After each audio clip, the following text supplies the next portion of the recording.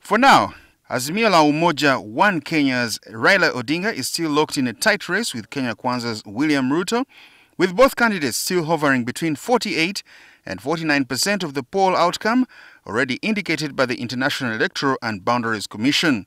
Even as the country waits for the IEBC chairperson Wafula Chebukati to present the final outcome, the Presidential Transition Committee has kicked off the process of preparing to welcome a new president. Addressing the media in Nairobi, the committee chair and head of the public service, Joseph Kinyua, announced the kickoff of the transition process.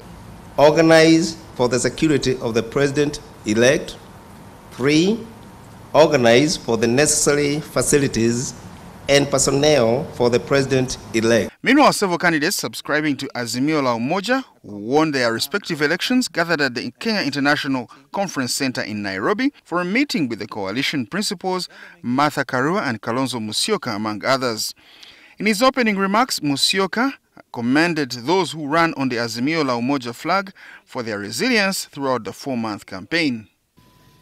A very hearty congratulations to all of you who have done so well, done this country so proud, done our coalition proud, and stood firm for Baba the Fifth.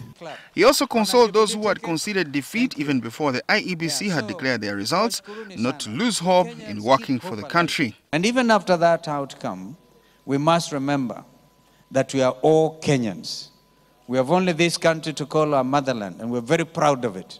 So nobody should be allowed to mess around with our motherland. For her part, the coalition's choice for Deputy President, Martha Karua, was optimistic that in the coming days, the IEBC would declare Raila Odinga the winner of the election, opening the way for more work to improve the country. Taken a step, but that's just the beginning. We have a lot of work to do. We have a lot of work to ensure that the people we serve get the benefits of the taxes that they pay. And those benefits are not distributed by a few to their pockets.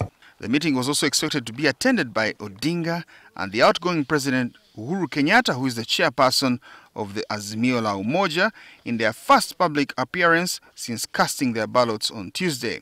However, those plans were scrapped at the last moment. Members of Azimio